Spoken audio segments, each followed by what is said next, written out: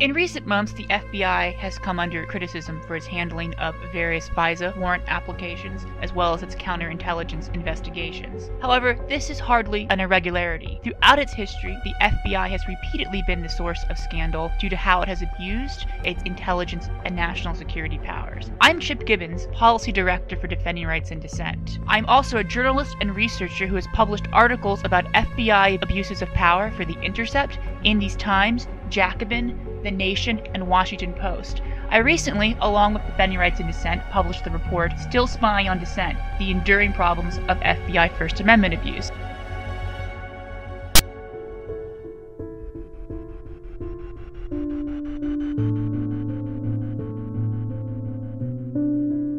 This is a podcast looking at the issue of FBI First Amendment abuse and the enduring problem of political surveillance in this country. Later in this episode, I'm going to be joined by Emily Berman. Emily, in addition to being a Defending Rights and Dissent board member, is an assistant professor of law at the University of Houston's Law Center. We're going to be discussing the Attorney General Guidelines, one of the many attempts to reform the FBI's conduct over the years. However, first, since last time we talked about the 112-year history of FBI First Amendment abuse, we're going to be talking this time about the history of attempts to rein in and reform the FBI as it relates to the FBI's predilection for political surveillance. The very first attempt to address FBI political surveillance was in 1924. It was made by Attorney General Harlan Fiske Stone. Stone forced J. Edgar Hoover to meet with Roger Baldwin, the founder of the American Civil Liberties Union. The ACLU had published a report accusing the Department of Justice of having a domestic spying apparatus. Stone told Hoover that he could not investigate matters that were not violations of the Federal Criminal Code. This is a frequent way to try to reform the FBI. As Stone pointed out to Hoover, it was not a crime to hold left-wing or communist views. While this reform was put in place, these checks were stripped back during the ensuing years, allowing the FBI to again gain its intelligence powers. A particularly interesting episode in the history of attempts at FBI reform comes in 1949, when Judith Copeland was put on trial for espionage. When she was arrested, she had FBI documents in her purse, making them central to her trial. A judge ordered the documents to be produced at trial, but the FBI objected. They would prefer to dismiss the case than allow these documents to become public. The DOJ, however, wanted to prosecute Copeland, so they went through with it. These documents didn't compromise national security, but they did reveal FBI surveillance of the political activities of a number of private citizens, as well as a number of other First Amendment abuses. In a second trial of Copeland, the FBI conceded it had tapped her phone and potentially listened to her conversations with her attorneys. Needless to say, both of her convictions were overturned by higher courts on appeal. These revelations greatly interested the National Lawyers Guild, a progressive bar association formed by lawyers who opposed the American Bar Association for being segregated and because the ABA opposed the New Deal. The National Lawyers Guild tried to get Truman to investigate these matters, but when he refused, they decided to conduct their own investigation, issuing their own report. The National Lawyers Guild itself was a victim of FBI dirty tricks. The FBI was engaged in illegal wiretaps, it had informants amongst guild members, and as the FBI later conceded in a lawsuit filed by the National Lawyers Guild,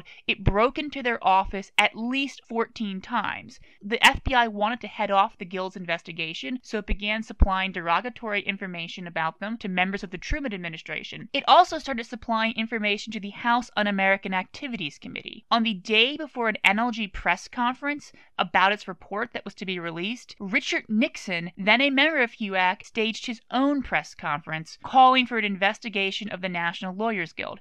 HUAC released its investigation under the title Legal Bulwark of the Communist Party. It attacked the NLG as following the Moscow Line on the ground that it had called for an investigation of the FBI and accused the FBI of being a political police, working with HUAC, and engaging in illegal surveillance. The FBI was, of course, engaged in illegal surveillance against the Guild, hence why it was able to head off this investigation, and it was, in fact, cooperating with HUAC in order to smear them. Historian Ellen Schreckner, the foremost historian of the McCarthy period, calls the Guild's report the most serious attempt to investigate the FBI until Watergate. However, thanks to the FBI's smearing of its critics, this report had no impact. In 1971, though, a different group decided to investigate the FBI. Calling itself the Citizens Commission to Investigate the FBI, a group of anti-war activists who viewed FBI surveillance as an existential threat to their movement broke into the Media Pennsylvania FBI office and liberated documents revealing the existence of the FBI's COINTEL program. This revelation, along with other revelations about covert operations, both domestic and foreign, and the controversy surrounding the Watergate scandal, led to a new era of congressional oversight. In the Senate, the Church Committee was formed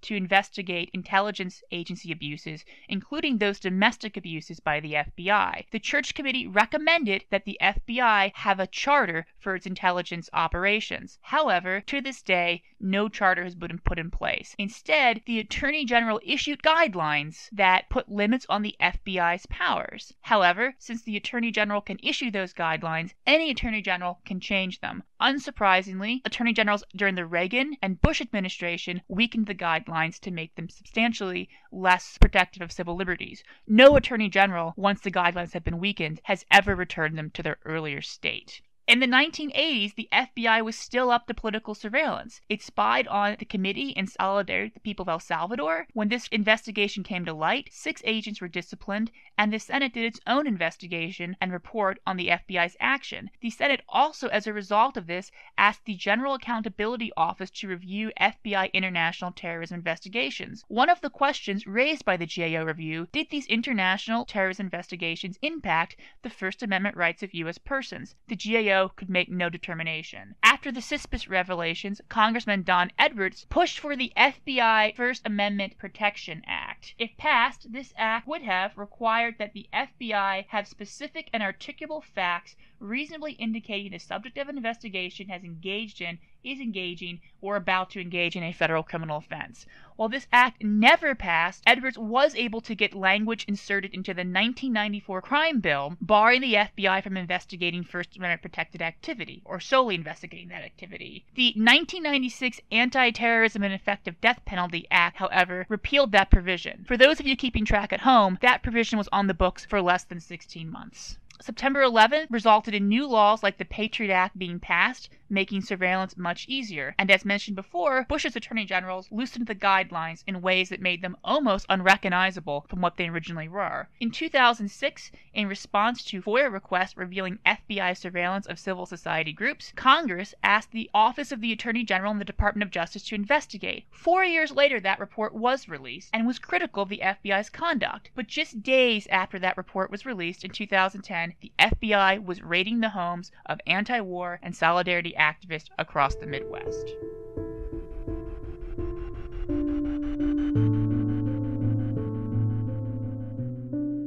So for today's podcast to talk about attempts to reform the FBI, I'm joined by Emily Berman. Emily is an assistant professor of law at the University of Houston's Law Center. Her scholarship explores the relationship among government institutions in the development, implementation, and oversight of national security policy. She is also a board member of Defending Rights and Dissent and authored Domestic Intelligence, New Powers, New Risk for the Brennan Center. So just to start off, and this might seem like a basic question, but I feel like for a lot of people who think of the FBI as like the police, but a federal police force, this might be a bit of a surprise.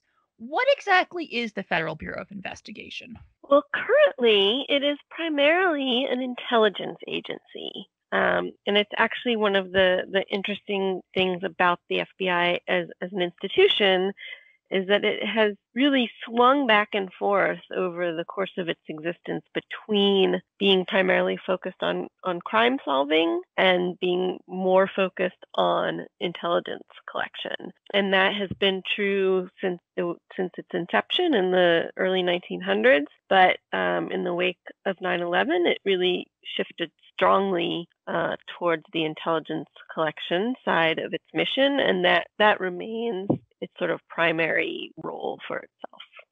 And for people who might not be familiar with the distinction, how does intelligence differ from crime solving or law enforcement? So when you're investigating a crime, you have a very concrete set of questions that you're asking. You are trying to solve the crime, and you're looking for evidence presumably for some future prosecution of a criminal. So you're looking for evidence of the various elements of the crime. Intelligence investigations tend to be broader than that simply because you don't really know what it is you're looking for. You're just looking for things that provide you with insight with respect to the motives and actions of whoever your targets are.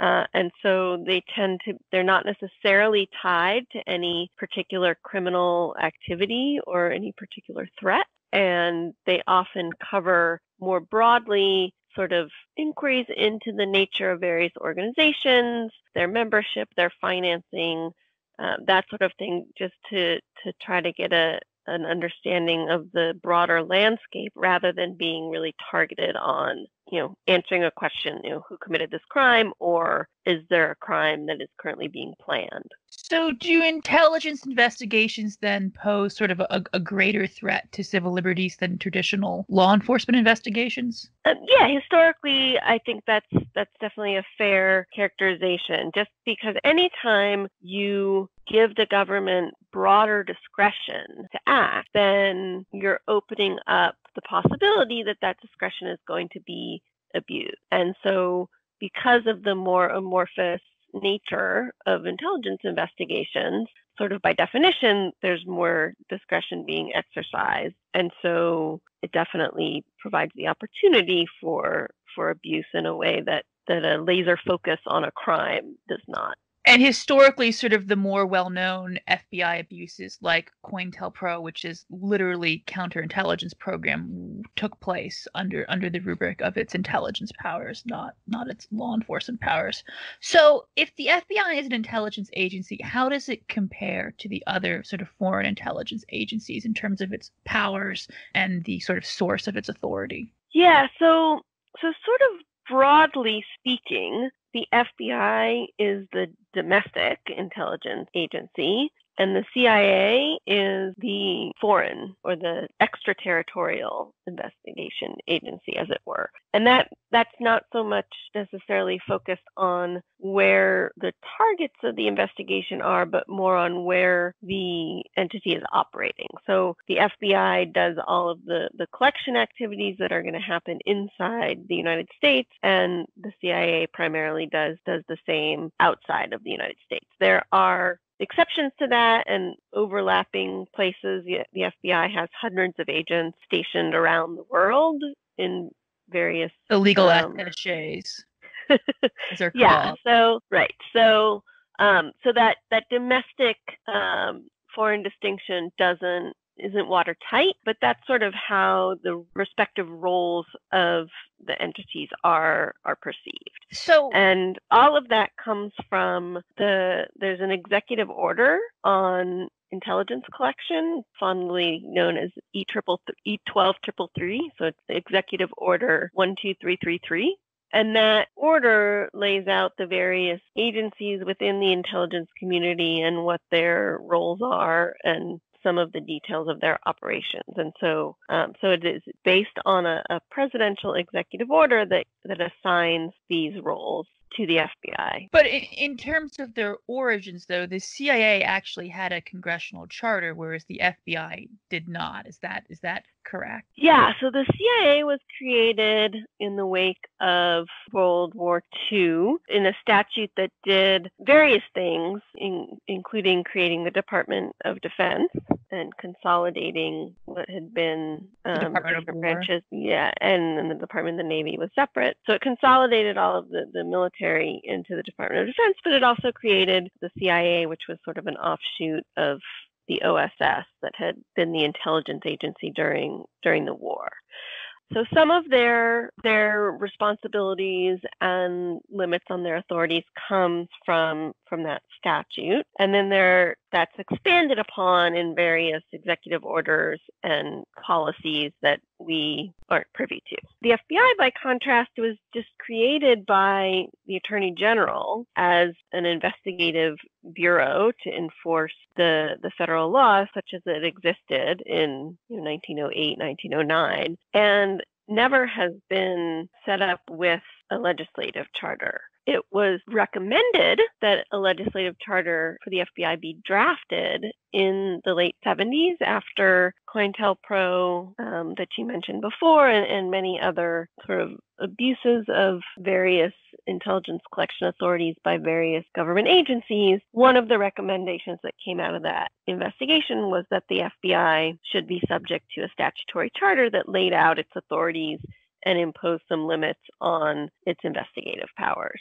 There were various drafts that went around, and ultimately the Attorney General and Congress couldn't reach consensus, so nothing was ever actually passed into law. So if there's no congressional charter, what is the source of the main limitations on the FBI's powers? So these are all, they're a series of internal guidelines. So, for example, the draft of the FBI charter, when Congress failed to actually enact it as a statute, the Attorney General then unilaterally implemented it as internal guidelines. So they've become known as the Attorney General Guidelines, specifically the Attorney General Guidelines for domestic FBI operations. There are various sets of guidelines. That they have a set of guidelines for undercover activities. They have a set of guidelines for the use of confidential informants. But the guidelines for domestic FBI operations are sort of lay out sort of the basic rules of various types of investigations and what techniques the FBI has available to it in its investigation. And these guidelines are put into place in the late 70s, but the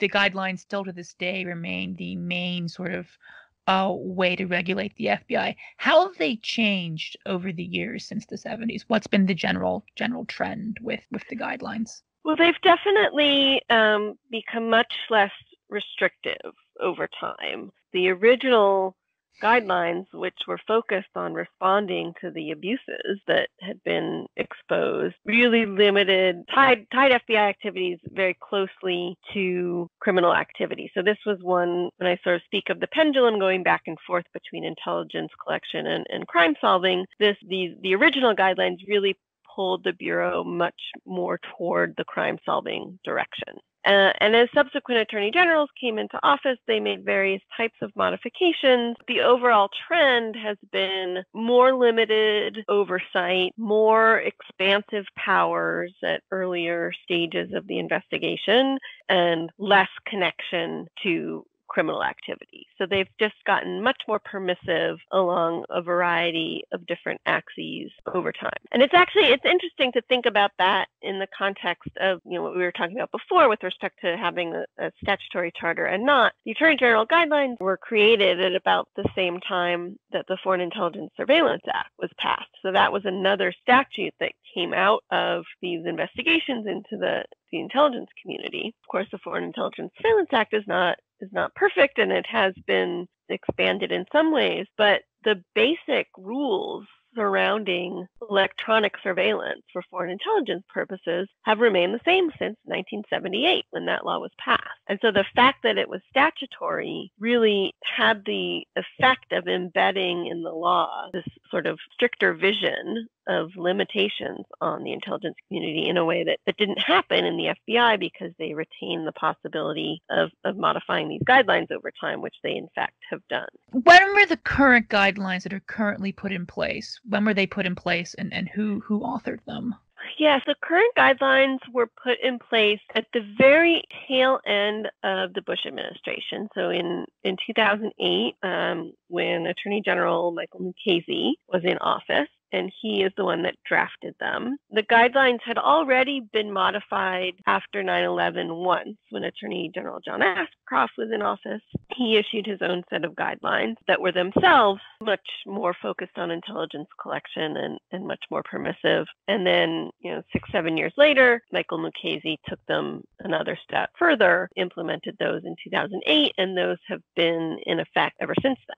And these guidelines were sort of a dramatic departure from the previous ones. In a couple of ways, they are a dramatic departure. So the fundamental structure of the guidelines ever since they were put in place in the late 70s was that the FBI had to meet a certain level of what's called predication in order to open an investigation. In other words, there has to be some factual predicate, some reason to think that further investigation is warranted before you're allowed to sort of, unleash the investigative power of the FBI onto a person or an organization. And there were always sort of different stages of investigations, preliminary investigations versus limited investigations versus full investigations. And they all had their own rules for when they could be opened. And the further you got along that line toward a full investigation, the more investigative techniques became available to you. So, for example, when the original guidelines went into place, you couldn't use confidential informants unless you had opened a full investigation. So if the investigation was just a preliminary investigation, you didn't have a whole lot of evidence you're starting off with, you couldn't use confidential informants then. So the big change that the Mukasey guidelines initiated was it created an investigative step prior to predicated investigations known as an assessment. And an assessment is a type of investigative stage that requires no predication. In some ways, it's sort of an oxymoron because the whole idea of an investigation is that it's predicated on something. The assessments don't need any sort of factual predication so long as they are being conducted pursuant to an authorized purpose, which is essentially to obtain information about or protect against federal crimes or threat to the national security or to collect foreign intelligence. And at the assessment level, what kinds of techniques can be used? Yeah, so that is, I guess, another way. The Mukasey guidelines are different. So one sort of stark difference is that you can use confidential informants at the assessment stage. So it's something that used to be reserved for the most sort of highly justified investigations, the investigations that were based on the most information, now are permitted in the absence of any information that has triggered an investigation. So that's probably the most intrusive technique available during assessments, but there are others as well. You can engage in 24-hour physical surveillance of someone. So you can put someone under 24-hour surveillance, follow them around everywhere they go. You can conduct what are called pretext interviews, which are interviews conducted by agents without identifying themselves as FBI agents. So they can go talk to your neighbor, your coworkers, your boss, your family members, and they don't have to be forthcoming about who they are or why they're there, even in the absence of any indication that the investigation's target has done anything wrong or poses a threat of any kind. So those are pretty intrusive techniques then, and they don't require any sort of factual predicate. So what are the implications under the current guidelines for First Amendment protected activity? Yeah, it's been a huge problem. It's been a consistent problem throughout the FBI's history, because when you're conducting intelligence, you're looking for threats to the state, basically. You're looking for terrorists. You're looking for, people who want to spark a communist revolution. And so inevitably that leads you to people who express political ideas contrary to those of the state that's currently in power. So political dissenters have historically been a recurring target for the FBI, and that was true in the 70s. They were focused on the anti-war movement and the civil rights movement. And Chip, as you know, your more recent report has documented the ways in which that has just continued in recent years. And one interesting thing with respect to the guidelines and First Amendment issues is that the Ashcroft guidelines in 2001, so immediately post 9/11, really sort of rolled back the kinds of protections that there had been for First Amendment protected activity. So there had been particular rules in the guidelines that were designed to protect from investigation First Amendment protected activity unless there was a reason. So whether that be religious services or political rallies, etc. And so in 2001, those were essentially eliminated, and the FBI is permitted to participate in any of those types of activities. The rule is sort of on the same terms as any other member of the public. So if it is a public protest, the FBI can show up, they can look around at who's there, they can listen to what's happening with no need to have any particular reason for being there. And they have made use of that authority, as you know. Yes. And, it's hard to know. You sort of get occasional FOIA requests that reveal that, they were investigating Greenpeace or they were investigating anti-nuclear weapons group. But, that just means we know that there's an iceberg under the water. There's Yeah. a tip, and if you're finding that in FOIA requests, then it's going on quite a bit, and it's unclear exactly what they're doing, but they do keep all of the information that they glean. And so the likelihood that activities of political activists get documented in FBI databases is sort of an inevitable outgrowth of those rules. And it can take a long time to uncover these investigations. I spent half a decade trying to get the FBI and finally had to sue them to release files about their surveillance of nonviolent Palestinian solidarity activists from the Bush years, right? This was surveillance that happened in 2005, 2006. I filed the FOIA request in 2015. The FBI did not release the information to me until 2019, which then when you have these sorts of documents, people say, oh, that's a long time ago. But then, what's happening now? But you don't find out what's happening now until 10 years on. Bit of a grievance on my part. I don't blame you. Doesn't FOIA have like a 20-day timeline? Yeah. They're supposed to answer 20 days. What a joke. But the other thing about it is because we don't know, that affects the way that people behave, right? When you know that the federal authorities have the power to watch things that you might be participating in, you might decide not to go, you might decide not to speak, you might decide to say something differently than you otherwise would have said. And so even the existence of the power itself is going to have a chilling effect on First Amendment protected activity, whether or not the FBI is actually doing anything that we might object to. And what do the current guidelines say about racial profiling or even opening an investigation based on First Amendment protected speech? So the guidelines say that you cannot open an investigation based solely on First Amendment protected activities, but the word solely does a lot of work there. And so, it can't be that you go to a particular mosque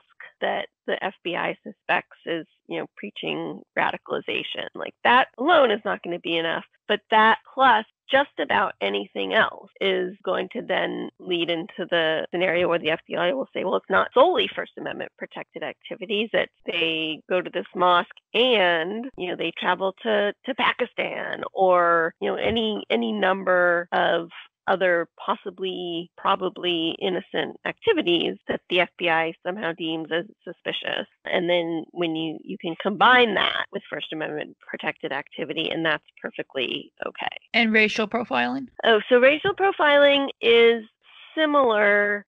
So the official policy, the FBI has a policy on racial profiling, and it says that you can't make law enforcement decisions on the basis of race or ethnicity. But those guidelines have always had a national security exception, which essentially says, in that context, these guidelines don't apply. You can use race and ethnicity to the extent that the Constitution permits it. And as you may know from criminal procedure constitutional decisions, that doesn't create a whole lot of restrictions on what the FBI can do. So while it's the FBI's policy not to make decisions on that basis, it certainly can, just like First Amendment protected activity, can form part of the reason that they're focused on a particular person or a particular community. And in fact, they do that. They do what's called geomapping of various ethnic and religious communities so that they know, in this particular part of town, this is where the mosques are, or this is where primarily Muslim schools are, or Muslim-owned businesses. So when race is sort of deemed relevant to the criminal profile, quote unquote, it's allowed to be taken into account. So one of the very first attempts to sort of stop the FBI from engaging in political surveillance is as early as 1924, when the then Attorney General Harlan Fiske Stone tries to limit them to just investigating criminal activity. As we've discussed today, in the 1970s, the Attorney General put guidelines in place to try to prevent those types of abuses in response to revelations about domestic intelligence abuses. In the 1980s, after it came out that the FBI had spied on opponents of Ronald Reagan's foreign policy, Congress debated and considered passing something called the FBI First Amendment Protection Act. It never passes, but some of the language from it is put in the 1994 crime bill and then repealed less than 16 months later, part of perhaps my favorite named bill of all time, the Anti-Terrorism and Effective Death Penalty Act of 1996. So I guess, Emily, my question for you is, where do we go from here? We've had these guidelines. They've clearly been watered down. What is the road to sort of making it more difficult for the FBI to engage in the type of political surveillance it's been notorious for? Yeah, it's interesting because it's not something that I've had a lot of optimism about over the years. It's not something that people tend to be on there. I think they think of it largely as, I'm not doing anything wrong, and so why should I worry? The FBI is focused on the terrorists, not on me, not necessarily realizing that may or may not be the case. But the flip side of that, though, is that in a lot of activist circles or people who are sort of more politically aware, the assumption is just that the FBI is always spying on people like they did during the Hoover era, and that they're always going to spy on people, right? So like the one sort of perspective is like, FBI doesn't do anything wrong, I never do anything bad, so I don't have to worry. The other perspective is like, well, the FBI is just the political police by their nature, and that's never gonna change. Right, but because that perspective is in the minority, there just hasn't been, the groundswell of the sort of public pressure that would be necessary for things to change. But the current moment is actually sort of unique in that sense, with the sort of manufactured outrage on the right about the investigation into the Trump administration and their ties to Russia during the election. Now all of a sudden you've got people on both sides of the aisle that are questioning what the FBI's been doing. And even as recently as yesterday, when the Attorney General announced that he's not going to pursue criminal charges against Michael Flynn, the former national security advisor who lied to the FBI about his contacts with the Russian ambassador, the Attorney General's argument is, well, there was no predication for this investigation to begin with, and so the whole investigation is bogus. And I feel like with the Carter Page investigation, he said that the intrusive techniques used were not warranted by the degree of predication. So these are two high-profile investigations in like 3 months where the Attorney General has questioned the predication. And not only that, but people sort of in a similar phenomenon, the outrage over the Carter Page electronic surveillance under FISA has gotten people up in arms about, whether the FISA warrant was something that had sufficient evidence to support it. And to those people, I say, well, welcome to my world where you look at the FBI and say they have enormous powers that aren't always required to be based in factual circumstances that raise questions about crimes or threats, and yet that they're allowed to engage in those sorts of activities. And so if all of these phenomenon that have come up recently sort of spark a larger debate about what is it that we want the FBI to be permitted to do, and when are their tactics too intrusive, And when are the predicates for opening investigations too low? And when are the standards for establishing probable cause under the Foreign Intelligence Surveillance Act too permissive? Like, that's a long overdue conversation, in my view. And so we can hope that this moment provides that opportunity. I'm not holding my breath because that would require a rational political discussion and compromise among people who view these things through very different lenses. But it has at least raised the possibility that there could be some changes in what I would call the right direction. I mean, Barr was literally Attorney General once before under George H.W. Bush when the guidelines were much more stringent. The fact that he keeps talking about predication, he could, in theory, go back to the previous guidelines that I don't think he complained about when he was Attorney General under George H.W. Bush. Anyways, Emily, thank you for joining us. It was great to talk to you.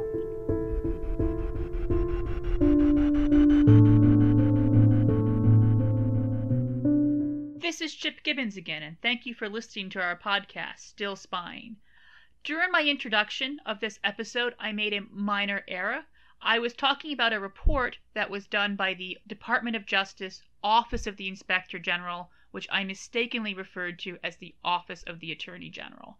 If you're interested in this OIG report and its ramifications, as well as the larger history of the FBI and the failures to reform it, please check out our report, Still Spying on Dissent, the enduring problem of FBI First Amendment abuse, which you can find at rightsinDissent.org/FBI-spying. I hope you've enjoyed this episode, and I hope you'll listen to our next episode, which asks the question, is all policing political?